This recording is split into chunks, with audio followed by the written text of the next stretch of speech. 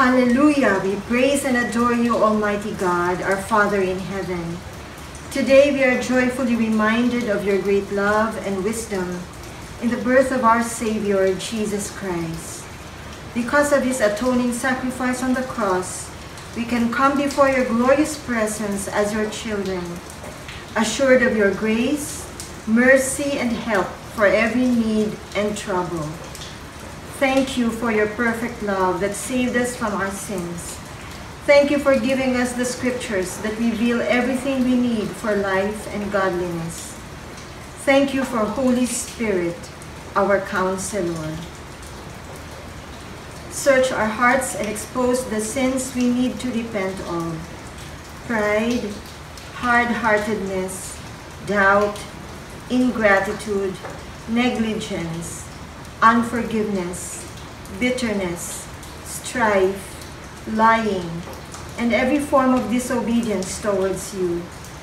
Forgive us, Lord, and cleanse us from all unrighteousness. Help us focus our whole heart and mind on you, that we may worship you in the Spirit and in truth.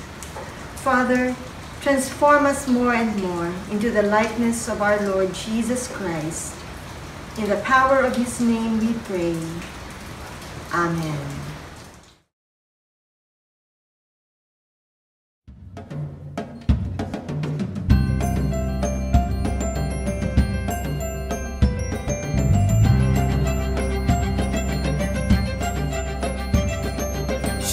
into the world the Lord is come. Let earth receive her King. Let every heart prepare him room. And heaven and nature sing, and heaven and nature sing. Joy.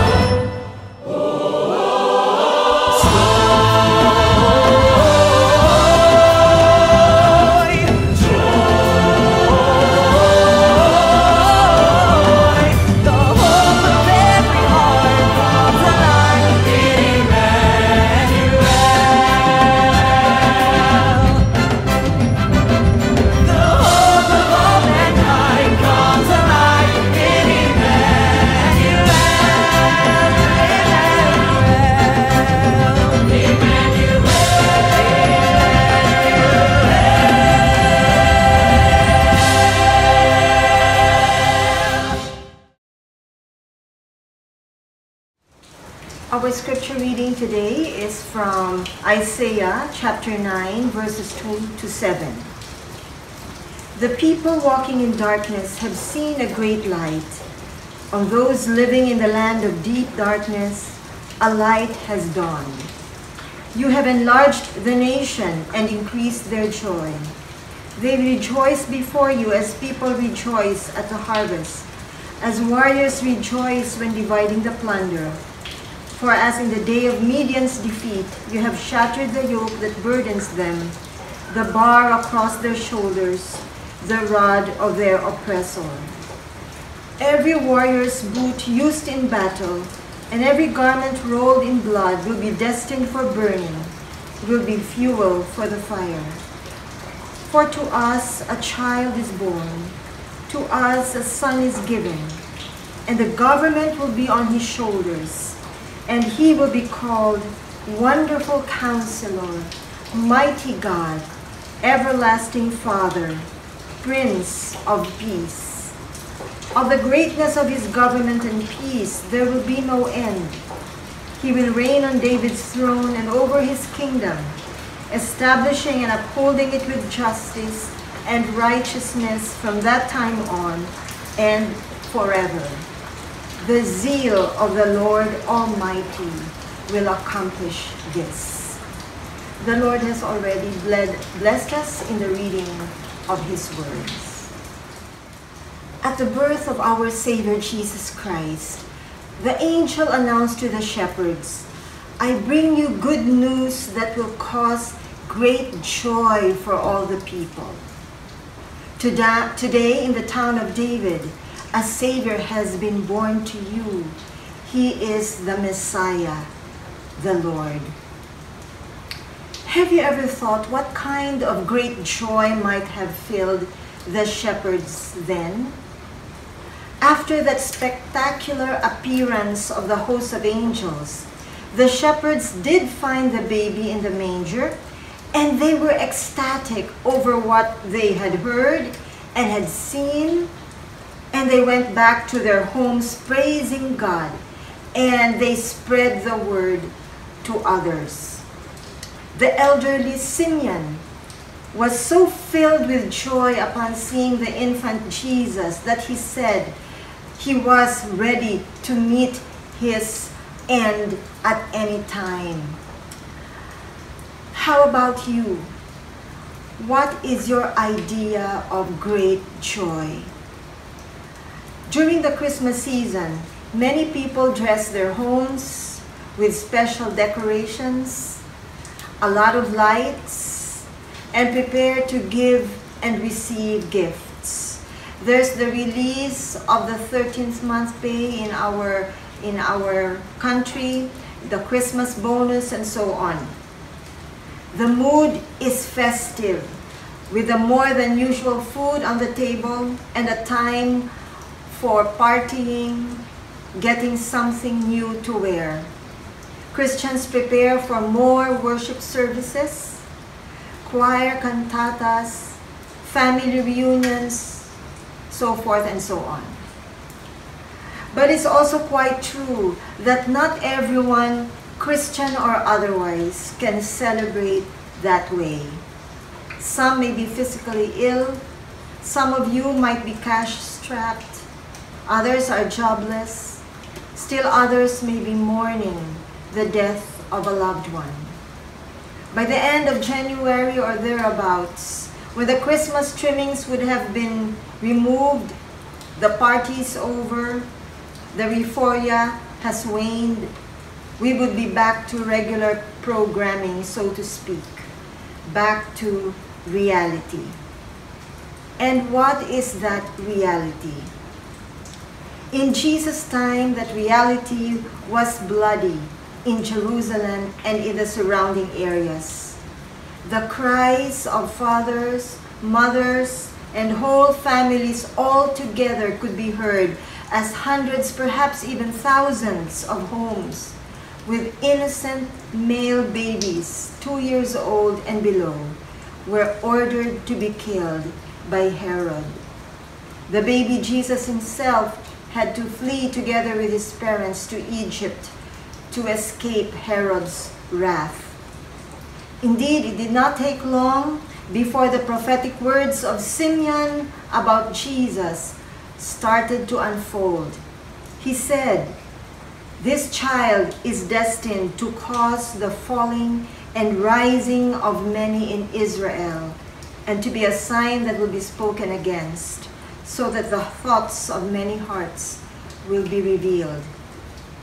And to his parents he said, "And a sword will pierce your own soul too."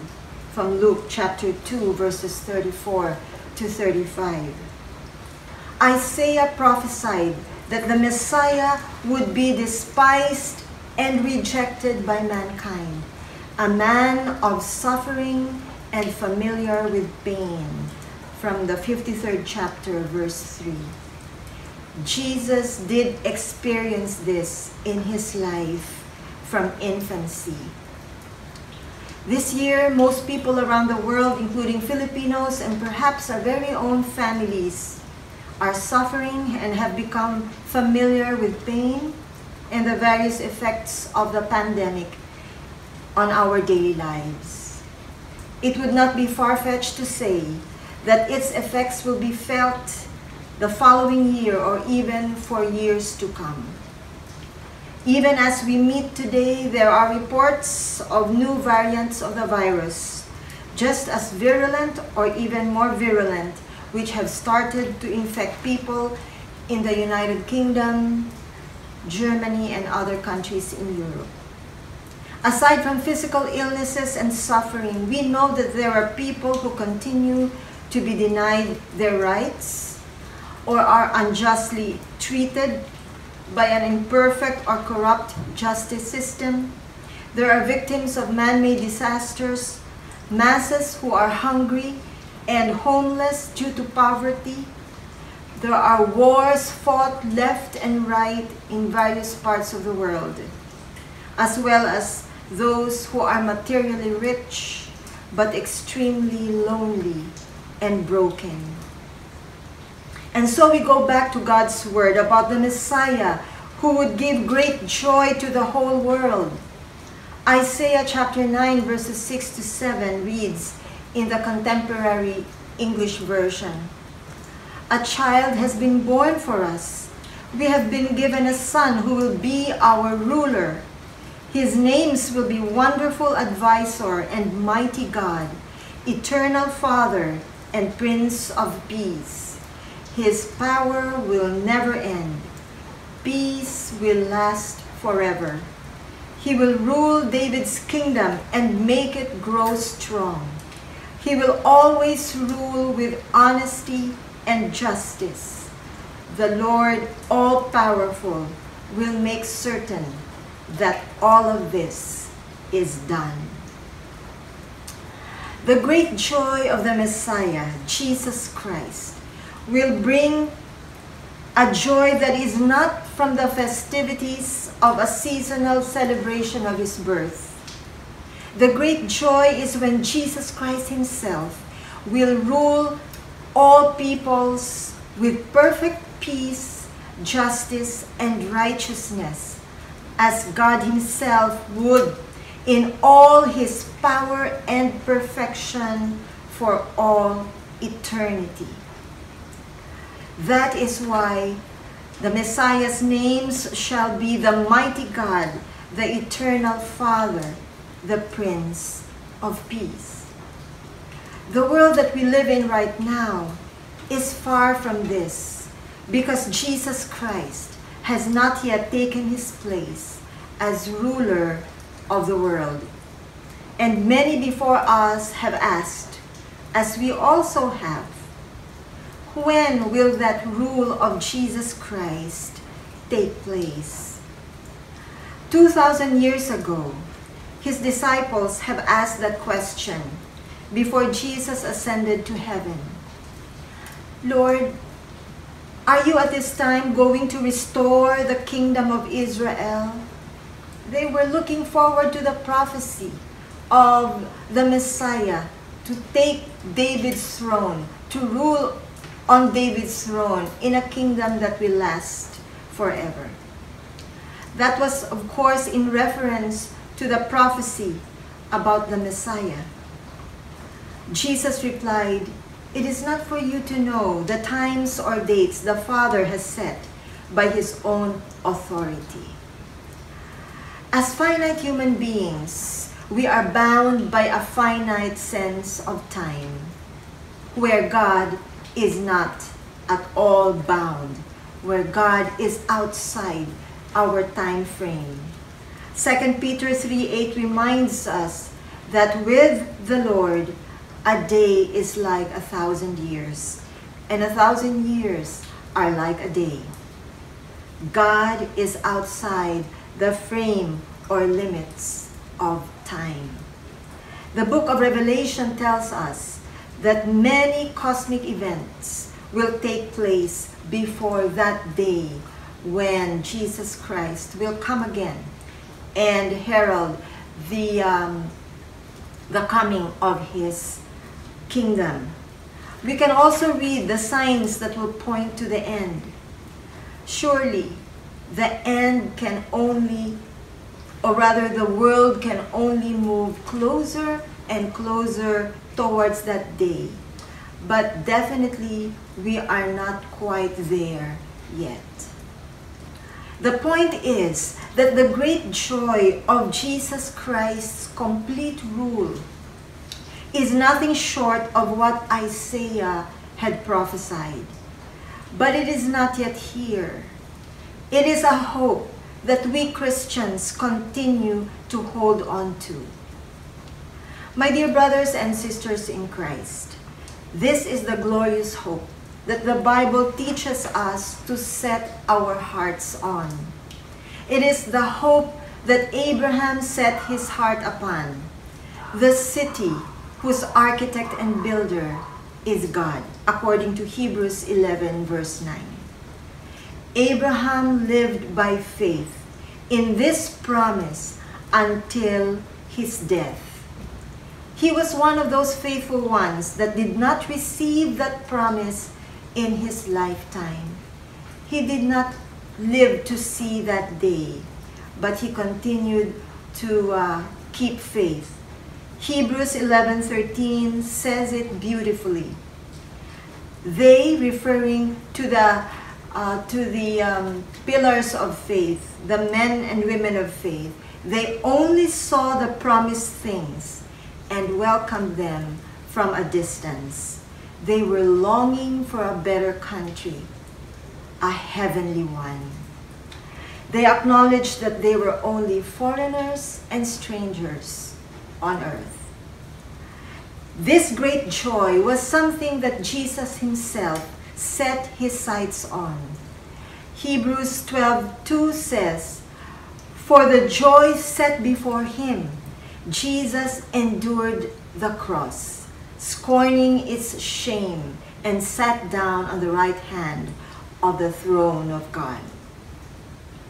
The faith that we Christians are called to live by is the faith in God's promises of the great joy which shall be ours when Jesus Christ will bring his perfect rule upon the world in God's perfect time. We would not settle for anything less than that great joy, not even the joys that this world can bring. This is the hope of that coming great joy that will enable us Christians to endure the present sufferings, the imperfections of the present world. What 2 Corinthians 4:17 calls our light and momentary troubles that are achieving for us a glory, an eternal glory that far outweighs them all. And what has kept me personally going as well is to see that whatever joy and consolation, triumphs and victories we have in this life are but light and momentary ones compared to the incomparably great joy when Jesus comes to reign over us. Therefore, my dear brothers and sisters in Christ, let us press on with a faith, with that kind of faith. Set our sights on that great joy of having our Savior Jesus Christ rule as King of Kings indeed and Lord of Lords on that day throughout the whole world. Whatever be the troubles we are facing now or may face in the coming days, let us always remember that they are worth enduring for the sake of Christ now and his coming reign.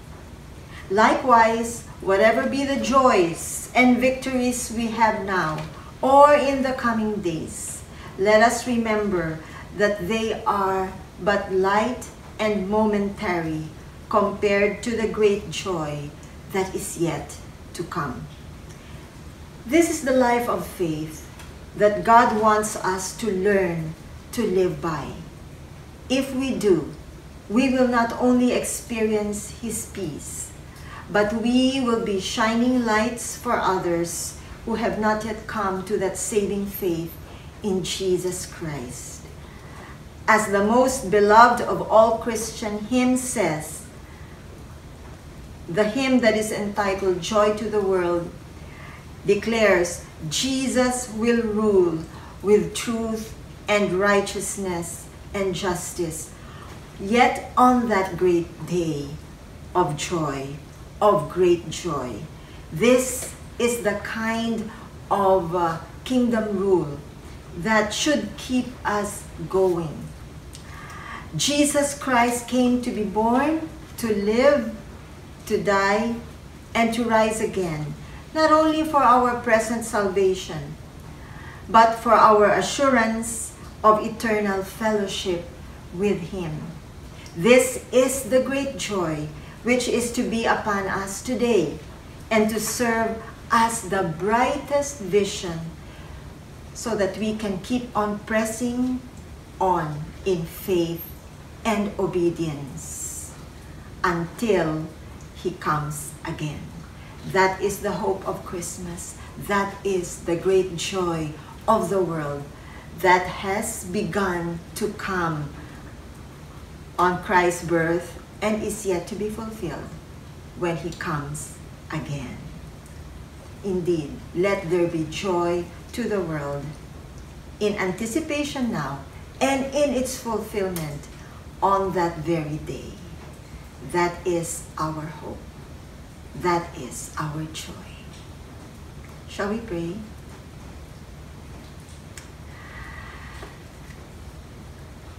Our eternal Father, Almighty God, wonderful Counselor, our great King of Kings and Lord of Lords, we bow before you. Thank you, Lord, for reminding us that your great joy is an unspeakable joy that cannot yet be experienced in this broken world of ours. No matter all the glitter, the pomp, and all the excitement that the world may bring today, this is but very light and temporary compared to that great, great joy that is set before us. Thank you, Lord, because we know that that joy will keep us going, will keep us growing, will keep us holding on and being faithful to you to the very end. Thank you, Lord, for the peace that passes all understanding when we think of that future, we think of the world that is yet to come. We pray, Father, that each one of us would have received that understanding of the truth, the real meaning of that great joy that will be to all people. We know, O Lord, that on that day, indeed, Christ will reign. He will be the King of Kings and Lord of Lords of all, and every knee will bow, every tongue will confess that indeed Jesus is Lord, to the glory of God the Father. Lord, may that joy continue to fill the hearts of each and every one of us, regardless of our station in life, regardless of our present condition, physical, emotional, material, financial, and even spiritual. Thank you, Lord, that that is the true joy, the deep joy that Jesus said we can find only in Him, because we continue to trust Him, Lord, now and forever. We pray, Lord, for the joy that will bring even healing to our bodies right now, the joy that will lead us to trust you more and more, that will lead us to greater obedience, that will lead us to fuller love for you. We pray, Lord, for those who are indeed experiencing a variety of emotions right now. A feeling of loneliness, as well as a feeling of the fellowship of more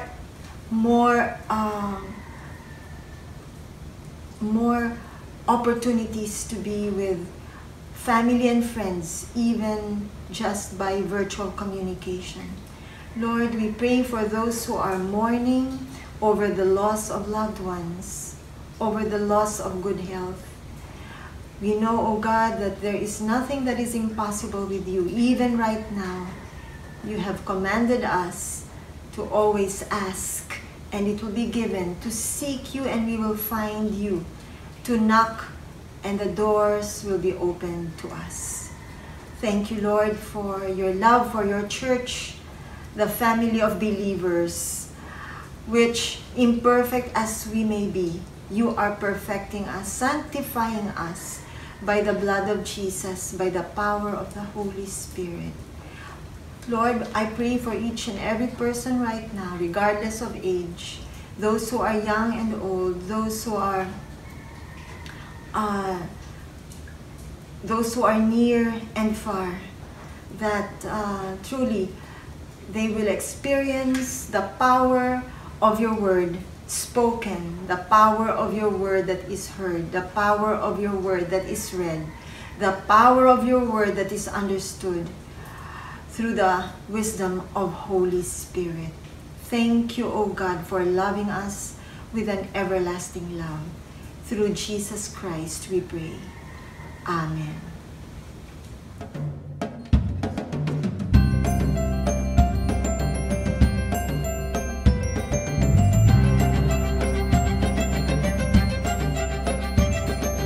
Joy to the world, the Lord is come. Let earth receive her King. Let every heart prepare him room. And heaven and nature sing, and heaven and nature sing. Joy.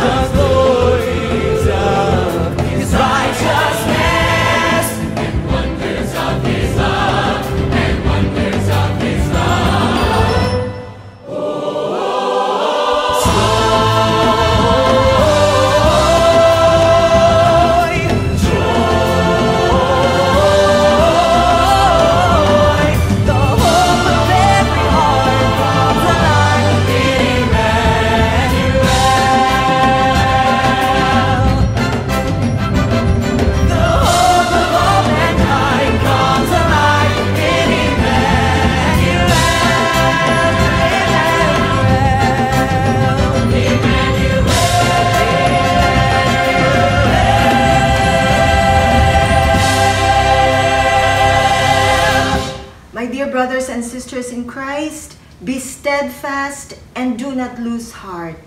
Keep faith, keep hope in Christ, and may God's peace, love, wisdom, grace, favor, and joy guide your every step, every day, to the praise and glory of God the Father, the Son Jesus Christ our Lord, and the Holy Spirit.